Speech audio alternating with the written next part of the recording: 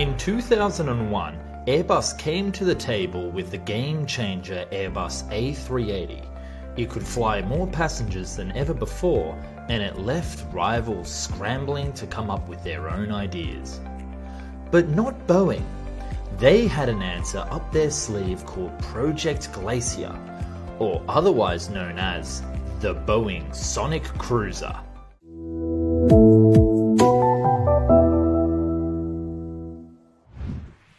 Before we dive right into the Boeing Sonic Cruiser, we need to set the lay of the land and why Airbus and Boeing proposed two radically different solutions to the aviation problem. At the beginning of the 21st century, there was an issue with the aviation industry. Airports could only take so many flights, and landing